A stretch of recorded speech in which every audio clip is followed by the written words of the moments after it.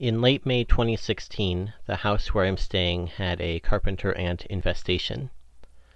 My housemate is in control of housekeeping decisions and chose to put out a trap for the ants consisting of sugar mixed with borax. The ants swarm to the sugar and bring it back to their nest, which kills them and the other nest members. The borax bait seemed to work. The ant population declined significantly within about a day. Some sources say that borax doesn't work against carpenter ants. Since borax did kill these ants, I hope I didn't misidentify these ants. On the other hand, some other sources say that borax may work against carpenter ants. By around the second day, I began seeing struggling ants on the floor of my house. This was one of them. While I don't know for sure the nature of this ant's affliction, it's plausible that this ant was dying from borax poisoning. Assuming this ant was dying from borax, this video shows the hidden pain that this substance causes. Normally we don't see this suffering because it's endured by the ants in their own nests away from us. This ant looked like it was in agony.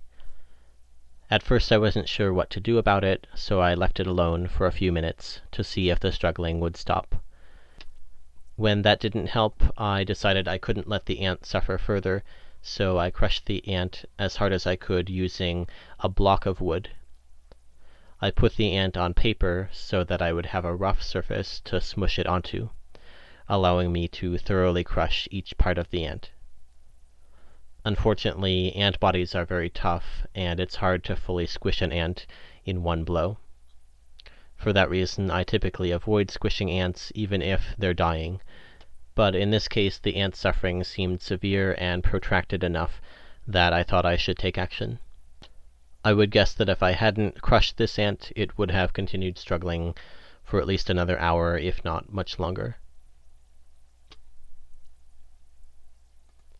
Later the same night, I found a second ant. This one looked like it might have been dead, but it was still slowly twitching. I hope it wasn't still conscious, but I don't know for sure. Perhaps this ant had also consumed borax and was at a later stage of dying. I watched it for several minutes, and the twitching didn't stop. Eventually I mercy crushed this ant as well, in case it was still in pain. I wasn't able to find reliable information online explaining how borax kills ants. One Yahoo Answers article suggests a few hypotheses, but I don't know if any of them is right. One person there says, quote, "Borax is sodium tetraborate. It is a compound of boric acid and sodium salts. The boric acid in borax interferes with digestion and/or electrolyte metabolism in some insects. Also, borax is a microscopic abrasive and it cracks parts of the insect or arachnid exoskeleton, which then causes dehydration and death." End quote.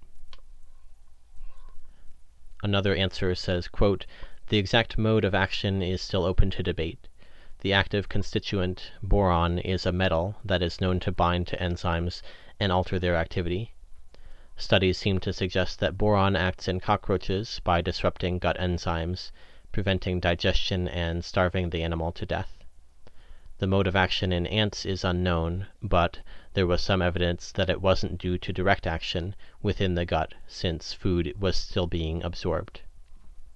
A possible explanation is that boron, which is fairly toxic to fungi and protozoa, kills essential gut microbes and prevents vitamin synthesis or gut fermentation. I have no idea what sort of death they experience, but I would assume that it would involve the animal becoming gradually less active and eventually succumbing to disease. That's how starvation affects most animals." End quote.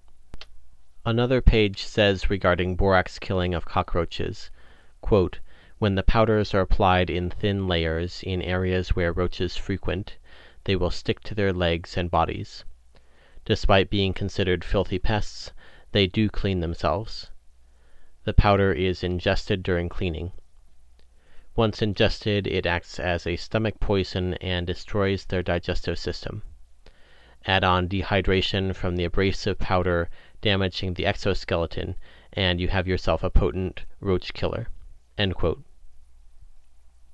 This page says, quote, "Borax is really a white powdery material based on the mineral of boron, sodium borate or sodium tetraborate.